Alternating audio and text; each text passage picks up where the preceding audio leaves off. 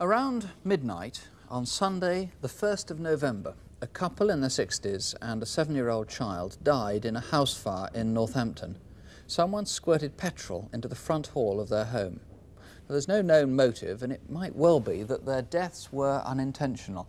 And if so, detectives hope that when the arsonist sees this disturbing reenactment of what resulted from their action, he, she, or they just might come forward voluntarily. Our reconstruction begins on the Thorpelands estate in Northampton just after 10:30 p.m. Hey, you little minx, get in that bed. Ah, now, no more nonsense, or Cyril will be after you. Terror. Hey, Cyril, do you want a cup of coffee, love? Yes, please, love. Stacey lived with her grandmother, Florence Pennell. Florence, known as Penny, was popular, lively and outspoken, a matriarchal figure with 7 grown-up children. 2 years ago, she'd become engaged to Cyril Fensham, a former plumber, and they seemed very happy. That Sunday, by midnight, their home was all in darkness, and all 3 were sound asleep. On the other side of Northampton, at Rubicon Casino, Penny's son Christopher, a regular there, was leaving after a successful night. He'd won over £400. He picked up a curry on his way home at Wellingborough Road. Just don't tell me you're filling your face again. I'll leave it, Boris. I haven't eaten all day. Mum's been babysitting. How you doing? You still in the taxis? Yeah, I'm going to get my own car and get it plated now, though. Have you got the car? Thank you very much, sir. I'll see you later. Thank you. Okay. Good night, sir. Thank you. Chris lived with his mother, and having bought some coke and cigarettes, he headed home. The Midnight News, this is Clive Bull. It was after midnight when he pulled into Southolm Court. He sat in the car for a moment, listening to the local midnight news. Murder. Independent Radio News. And the weather forecast, cloudy overnight. Everything is here. On the first floor, Christopher was watching BBC Two, a war film called Castle Keep.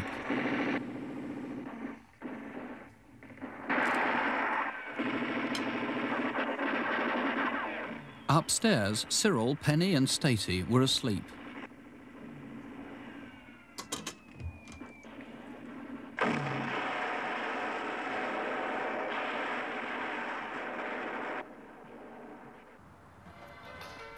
"50 yards away, this woman, a neighbour, had bumped her car and got out to check the damage.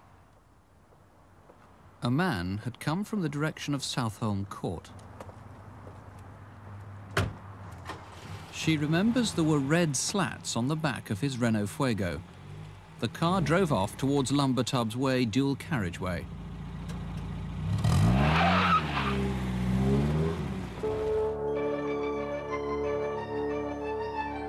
Castle Keep ended at 12:30, and as it did so, Christopher smelt something like burning rubber.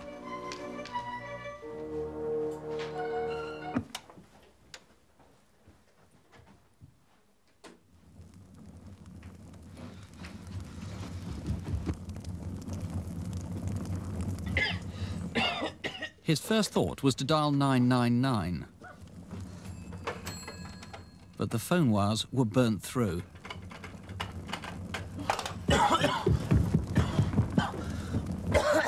The acrid smoke began to choke him as he tried to warn the family.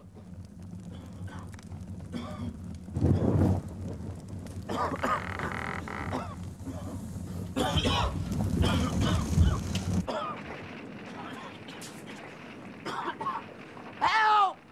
For God's sake, help! Mum! Stacey! Cyril! There's a fire in Southolm Court. Mum! Stacey! Cyril! Someone started a fire! Mum! Go round the back!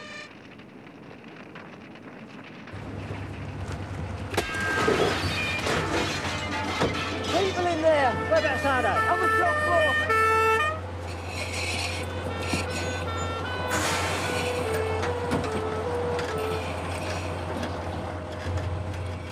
Penny had jumped from the second floor window.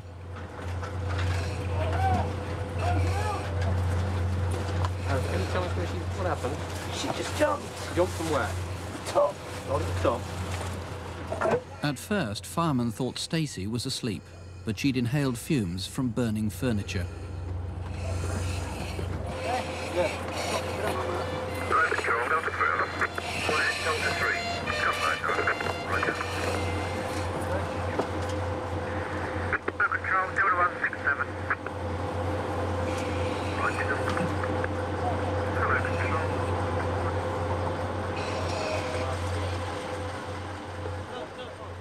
Stacey died 4 days later. Penny died that evening of internal injuries. Cyril was dead by the time he arrived at hospital. Mr. Pritchett, what do you hope that showing that reconstruction will achieve? You've shown some terrible scenes there. It may be that the person involved in this didn't intend these murders.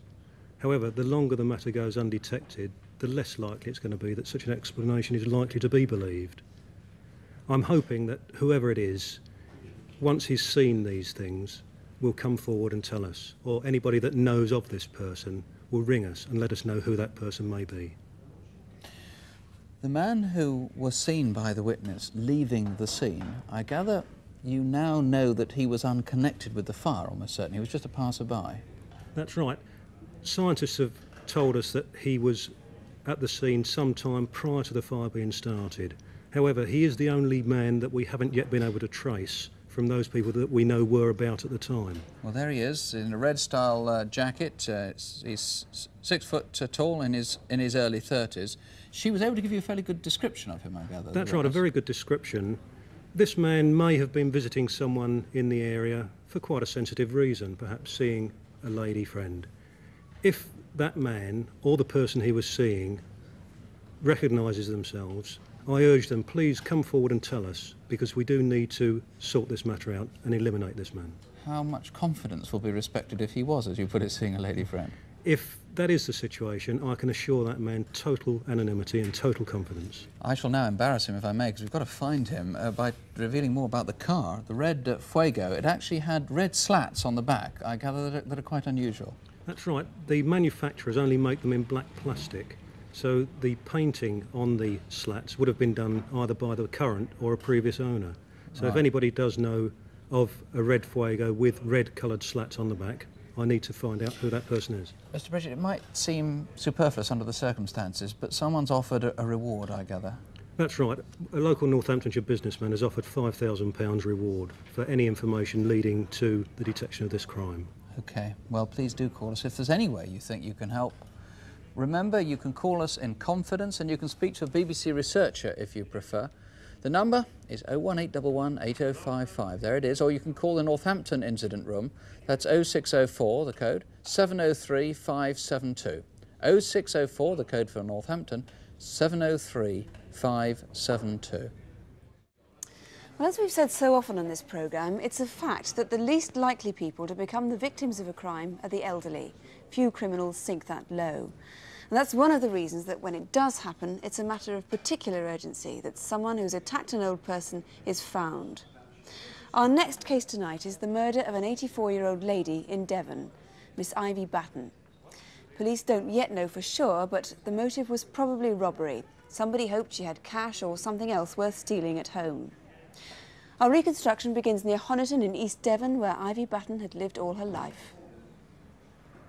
The hamlet of Chute Bottom lies right on the main Waterloo to Exeter railway line, deep in the Devon countryside.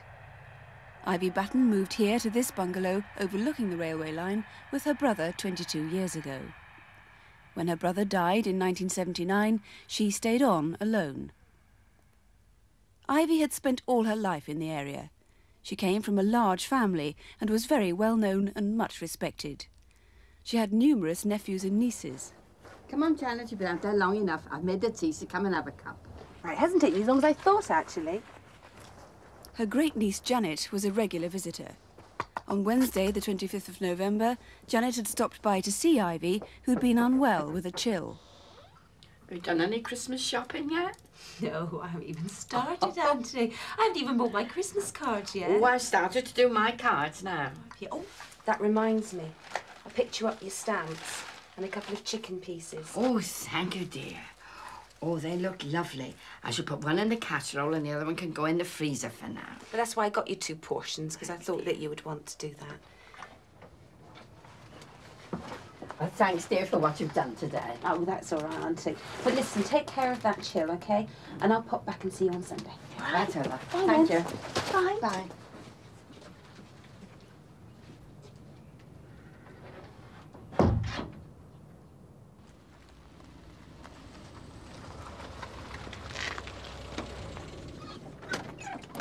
Morning, postman. I was hoping I'd see you. Got 2 letters. Right, lovely. One for Oh, you. thank you very much. Your paper's here a minute. Thank you. Not a very nice day, is it? No, it isn't. Bye now. Bye. Ivy spent most of Thursday working on her nativity basket. She'd made one every Christmas for years. She was known by many of the train drivers who regularly passed her home, and at 4:13 a driver remembers seeing her waving to him from her kitchen window. At 5:20, a neighbour passing the bungalow saw the place in darkness. But at 6:30, another train driver remembers the kitchen light was on, but there was no sign of Ivy.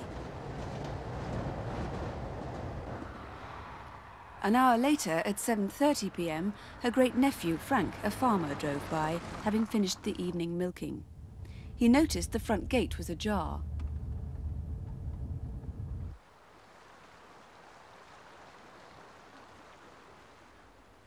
At 9 o'clock next morning, Janet and her friend Ruth took her dog for his usual walk.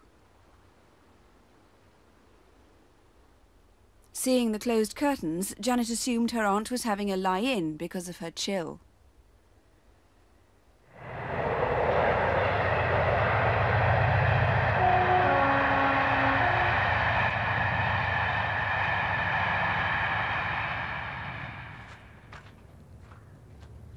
Next morning, Saturday, all the deliveries arrived as usual.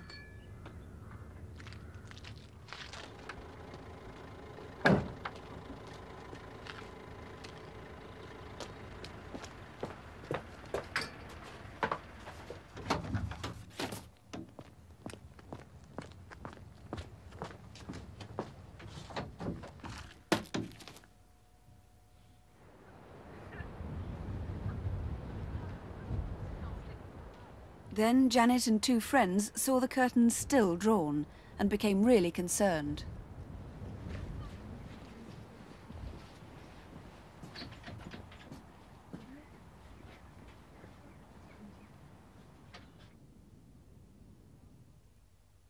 Janet found her aunt's body on the sitting room floor.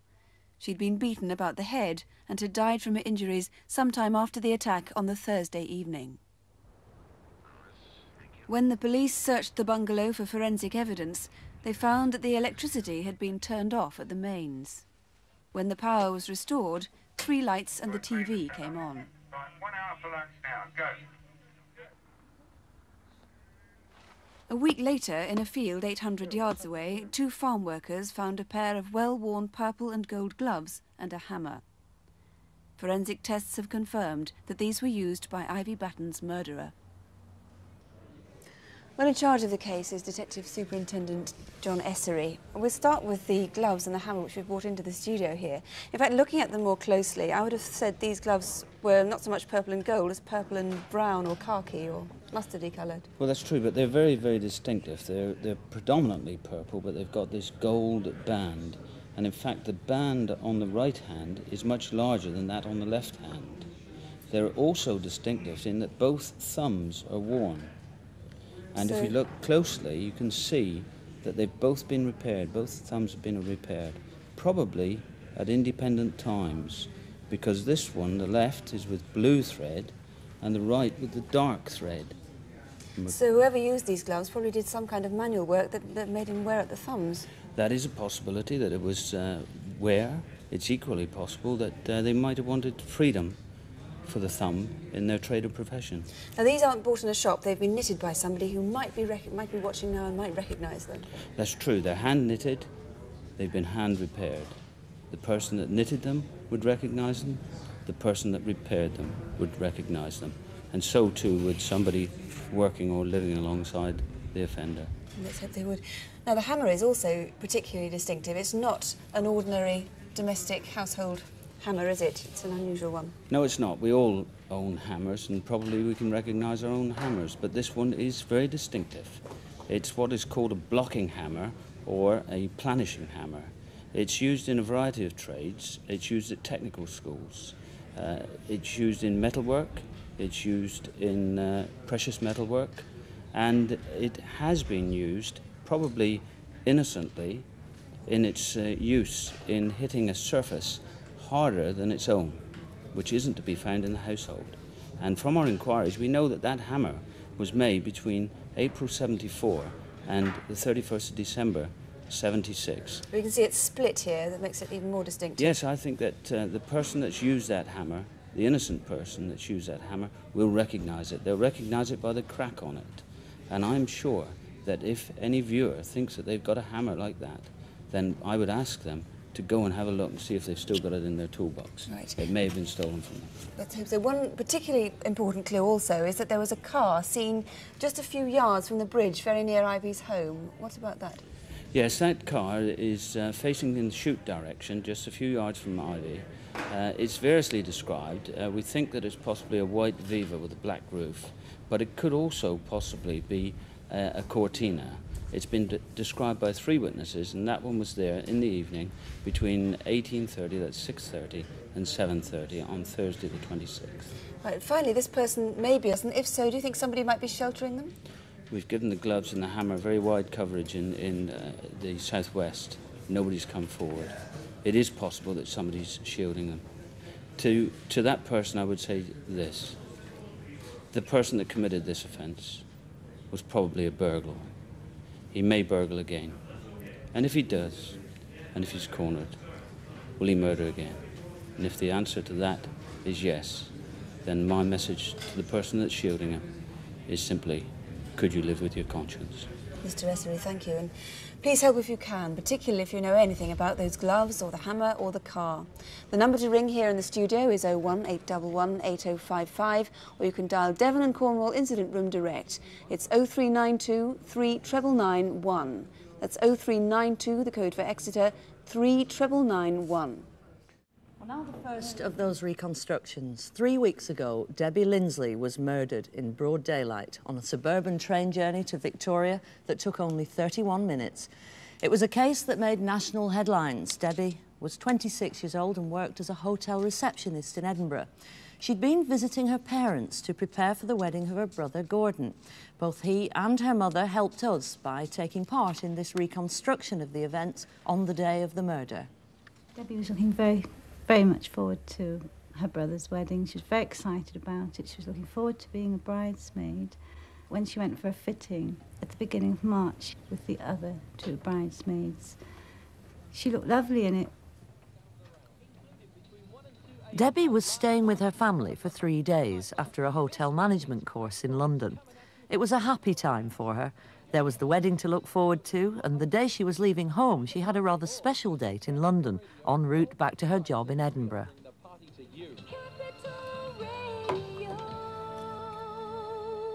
She'd been on this course from her hotel.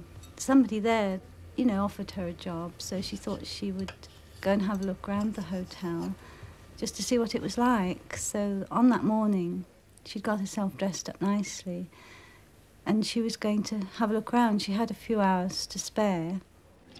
At lunchtime on the 23rd of March, she watched Neighbours.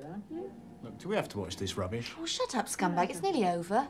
Me? Look, if you want to lift to the station, we'll have to make a move soon. Oh, all right, then. Debbie was security conscious. She carried a rape whistle on her keyring. At about 2 o'clock, Gordon dropped her off at Pettswood railway station. It's on the Orpington to Victoria line. There are no more sightings of her after this. Police know she bought a ticket at 2:04. Her train arrived at 2:18. She would always be aware of the dangers when she was travelling. Even with me, you know, we would always go into an open carriage rather than a closed one. She knew the dangers of that. Train now, platform 1, quickly,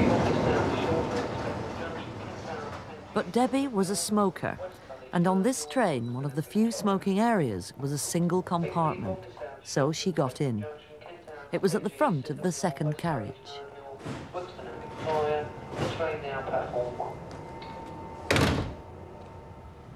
She may have seen other female passengers in it, which made her feel safe, but at some point they may have got out.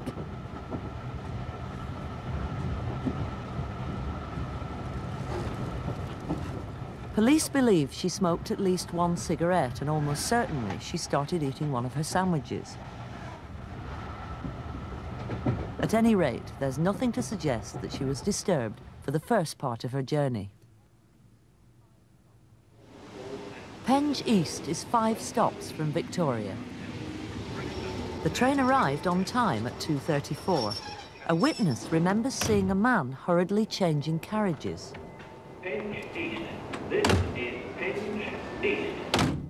Another incident occurred after the train left Brixton.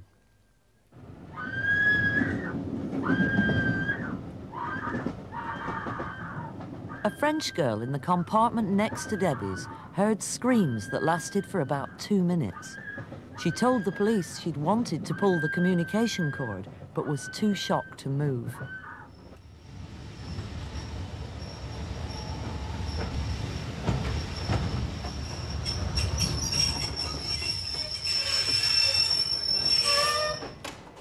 When the train arrived at Victoria, the girls spotted a man with red hair walking away from near Debbie's compartment. She followed him.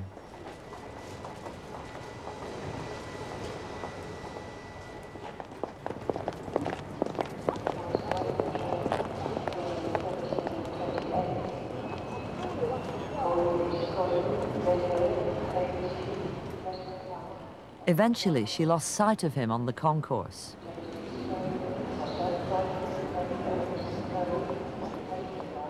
Meanwhile, the train was being checked for left luggage.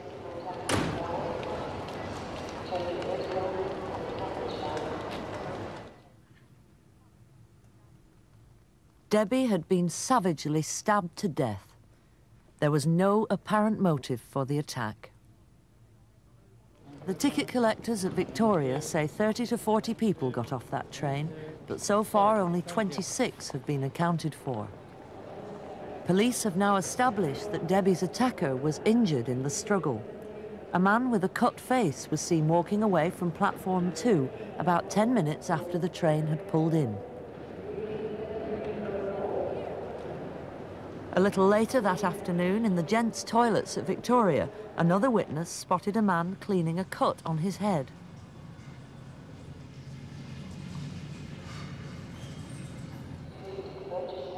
Thousands of people passed through Victoria Station that Wednesday afternoon. They could have been travelling to anywhere in the country or even abroad. Any one of them might help identify Debbie's murderer. Well, the officer in charge of the case is Detective Superintendent Alec Edwards. Now, can you just point out, we've got a model here of the train, where exactly did Debbie get on?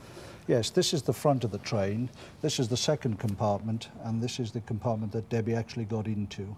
Surprisingly, we haven't any witness who saw Debbie alive from the time she was dropped off by her brother until she was found dead some 30 minutes later. And yet she was wearing very striking clothes, wasn't she? Yes, she was. She's a good-looking girl. She was dressed in a blue jumper, blue skirt, very much like the colour you have on today. Right. And with a black leather jacket over the top. So you want anybody who saw her from that point? Very much so. Right. Well, let's move on to the man at Penge Station, seen changing carriages. What about him? You have a description of him, don't you? Yes, I have. He's aged 30 years, stocky build, dirty blonde hair, scruffy, pale brown jacket. We urgently need to trace that person to eliminate him from the inquiry. So he may not necessarily be the person you're looking for. No, not at all. No, right. He may have other information for us. Now, then we go on to Victoria Station, where there are 3 different sightings. The first one by the French girl who heard the awful screams. And do you have a description of the man she followed? Yes. He's aged about 40, well-built, muscular rather than fat, reddish-brown hair, moustache, which followed the contour of his lips, light windsheeter and grey trousers. And what about the second sighting? Now, that's not the same description, the man with the scratch. No, it's not the same sighting, and we do not think they are connected. but we would urgently wish to eliminate both men from the inquiry. But would anybody come forward if they had a scratch and they were seen on that, Possibly. on that day? On that day, we had an international football match at Wembley Stadium between England and Holland. We know that there were scuffles in the area. It may well have been he was involved in one of those scuffles and is just an innocent passerby. What about the murder weapon? It's described as possibly a good quality kitchen knife. And that suggests that perhaps it was premeditated? Yes, it's unlikely that anybody would find that in a carriage. That person had it with him when he left his home that day. And finally, the one thing that's emerged is that there's probably a lot more people on that train who you haven't actually interviewed yet. Yes, we've analysed the witnesses' statements. Now, we now believe that there are possibly up to 20 other persons we need to trace. They must come forward, mustn't they? Yes, we need the assistance of anyone who can help in this inquiry. What about this motiveless murder? I mean, it was an awful story and it hit all the headlines. A lot of people have been upset by it. Yeah. A very savage attack, made more disturbing by the fact that it was in the middle of the day in such a public place. We need to catch that person. And an incentive, possibly over £35,000 reward, 30,000 reward for that, of any information. Here's the number if you want to call, 01 811 8055. Or if you prefer, here's the direct line to the murder incident room, 01 434 5175. That's 01 434 5175. 6 weeks ago, the body of a young woman was found by a farmer in County Antrim. She was Inga Hauser, an 18-year-old student who travelled to Britain from Munich using an Interrail pass. That's a ticket to travel on virtually any train in Europe. Judging from the diary that was found among her belongings, she thoroughly enjoyed herself. But somehow things went wrong. Can you help tell us how and where? Our reconstruction begins just after she'd arrived in London at Easter time.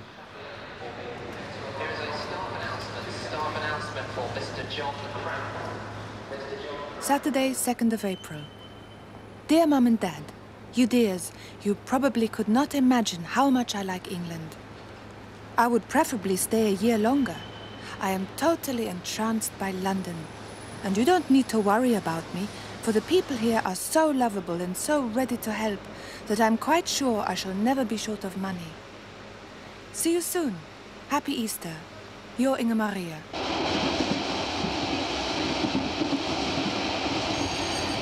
During her trip, Inga kept notes in her diaries, and she wrote several postcards to friends and relatives.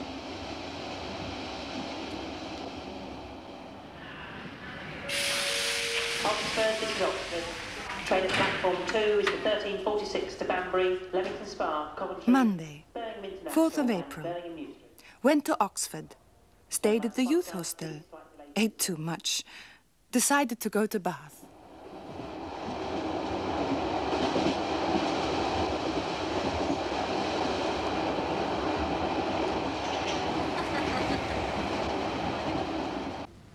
Inga phoned home regularly.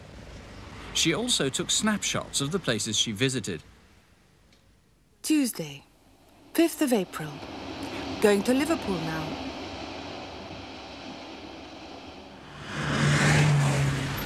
Took a short walk through Liverpool Station region. Went on to Preston and from there to Inverness. Slept in the train.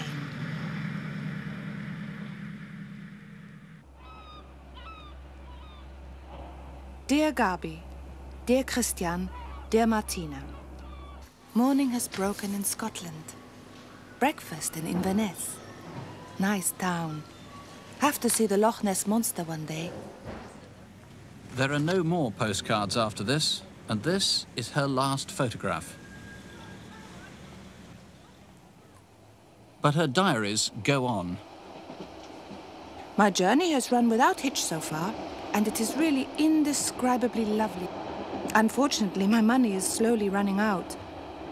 Inga drew this sketch of someone on a train. Do you know who it is?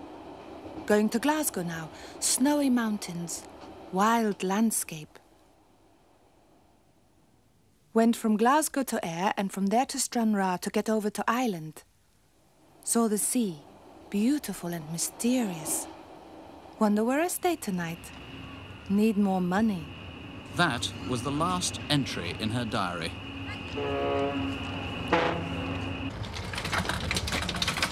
These two passengers were boarding the ferry when they almost bumped into Inga. They remember following her onto the boat.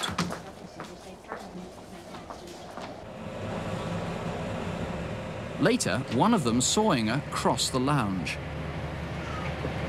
But she was without her rucksack. Where was it? Had she left it with someone else?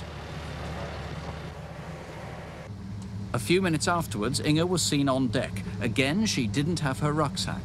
This was the last positive sighting that police have of Inga.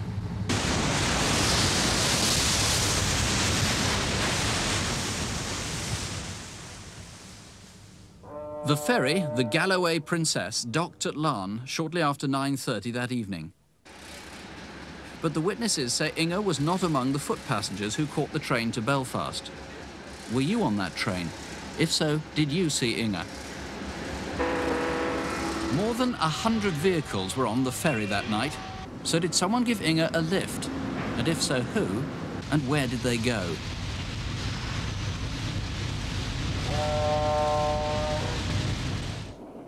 Inga could have travelled anywhere in Ireland. For 2 weeks, she disappeared. But up the coast from Larne, near Ballycastle, a woman like Inga was seen.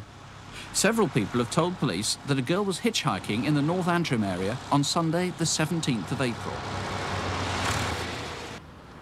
If it wasn't Inga, do you know who it was?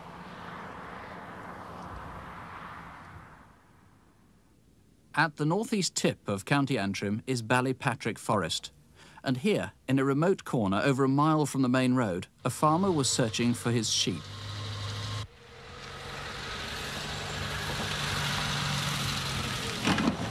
He'd spotted something in a small clearing and went back to have a look.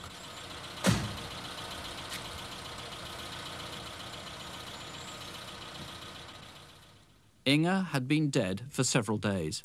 She had severe head injuries, but no motive has been established for her murder.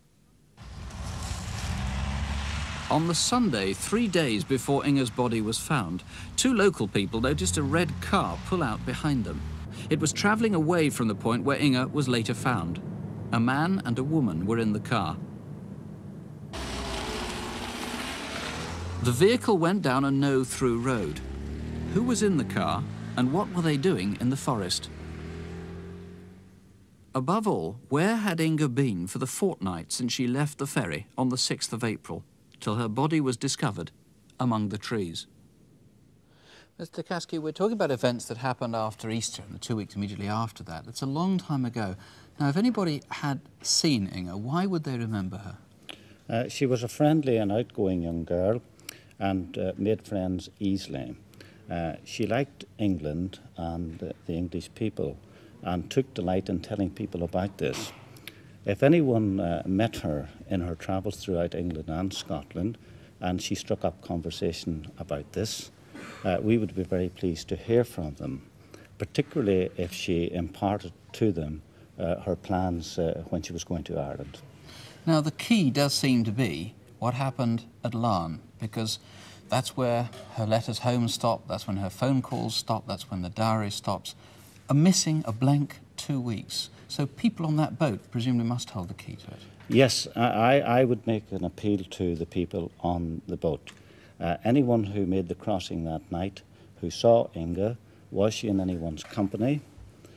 Did they see her leave the boat, and again, was she in anyone's company? Or was she seen leaving Larne, and if so, by what means? The motive. I know you don't know what it is, but you must have quite strong suspicions. What are they?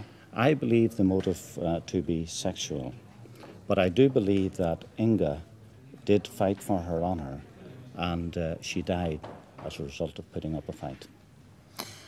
Well, there must be people watching who have some idea of where Inga was, what she was doing, or think they saw her, or who might have suspicions about who committed this crime. Do please call if you can help in any way. 01 811 8055. That's 01 811 8055. It's in the strictest confidence, and if you don't want to speak to a police officer, you can ask to talk to a BBC researcher if you prefer. You can also phone the Murder Incident Room at Ballycastle. That's on 02657 63711.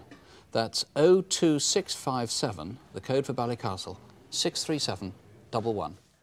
Well, our next case is another murder investigation, I'm afraid. It's a vicious attack on a woman in Hertfordshire. It was her 81st birthday. Joan Macan was a well-known dog breeder, and she'd judged at many shows, including Crufts. What wasn't so well known about her was that she'd been something of a heroine for her remarkable undercover work during the Second World War. Using a false name, Marie Buquet, she worked in occupied France, and she was decorated for helping more than 80 Allied airmen to escape across enemy lines. Later, she settled in Hertfordshire, which is where our reconstruction begins. This is the National Trust's Ashridge estate, and beyond this monument at the bottom of the lane is Mrs. Macan's cottage, Timspring. Her nearest neighbours were her housekeeper, Rita Green, who lives with her son Dennis. It's 8 o'clock on Thursday, the 5th of May. Britain is sticking to its policy of not making... There you are. Come along, out of the way. Come on, come on, come on, come on, come on. There. Lookies. Have your breakfast. Morning, Dennis. Morning, Mrs. McCann. Shall I take the dogs out now, then? No, I think you better leave them a bit longer until I've gone. I'm just off to the hairdresser's. Ooh, you might feed the bigger dogs, though. OK.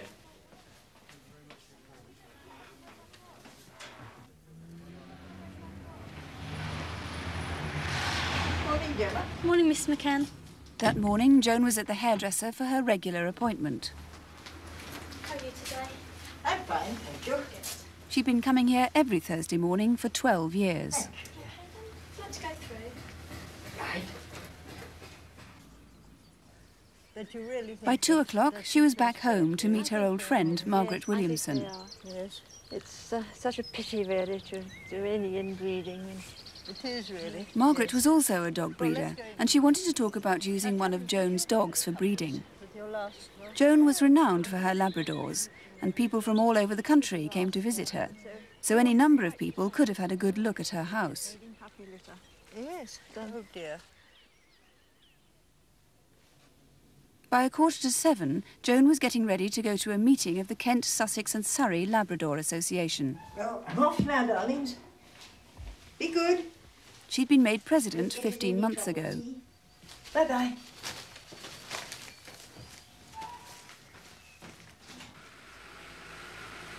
Rita, her housekeeper, lives 100 yards up the road. I'm off now, Rita. You won't forget to go down and turn on the lights for me and lock up, will you? No, I'll go down later. Goodbye. Bye.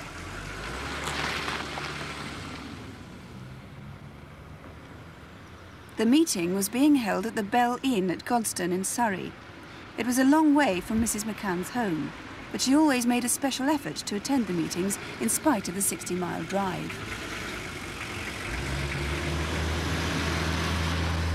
Meeting on the 24th of March last, I'm pleased to be able to report to you that all our nominations for inclusion in the judges' list have been accepted by the council. And I'm terribly sorry to be so late. The traffic was awful on the M25. It took me about 3 hours to get here. Yes. Can I sit here? Yes. At about the same time, Rita was making her way down to the house to lock up for the night.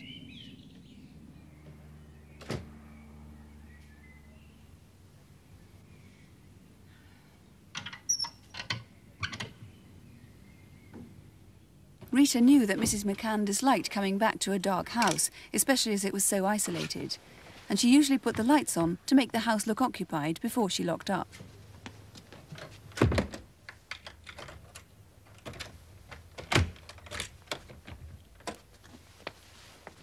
Thank you very much, everybody. I'm now declared the meeting closed. It's 11 o'clock. Don't forget our next meeting here on June the 6th. Thank you, everybody. Good night. Mrs. McCann's friend Brian Hayward remembers she was a little anxious about the long journey home in the dark. You're welcome. Oh, would you follow? Could I follow you back onto the M25, please? Yes, that's you know how tied up I get in that one-way system. Yes, that's good. No problem. Well, I'll see you in a month, then. Look forward to that, then, Joan. Goodbye, Brian. Bye-bye. As she followed him out of the car park, Brian, of course, couldn't have known that he would be the last person to see her alive.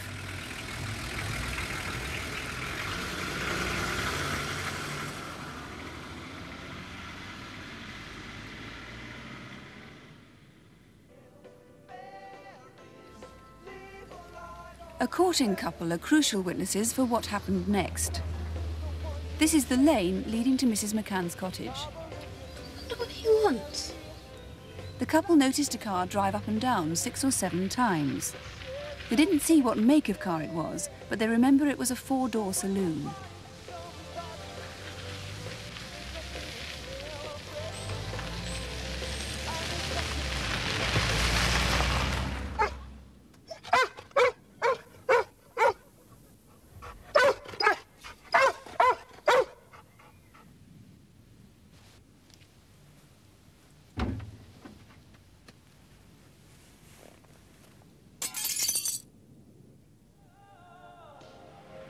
Later, the same couple saw an estate car drive down the track.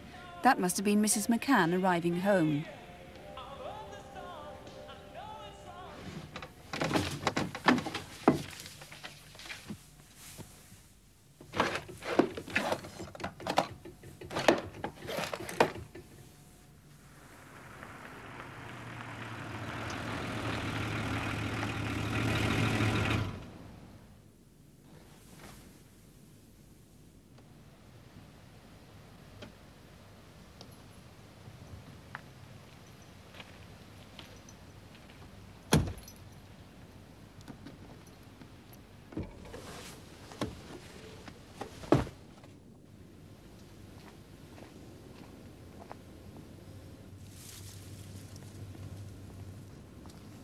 Mrs. Macan died before she even got into the house.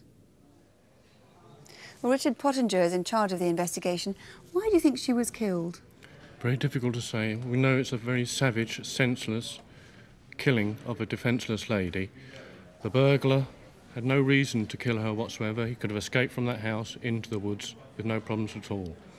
Well, there were several suspicious cars seen in the lane by that couple. Half an hour after the time she would have arrived home, the couple saw an estate car, rather like her own car, coming back down the lane. Could that have been her car?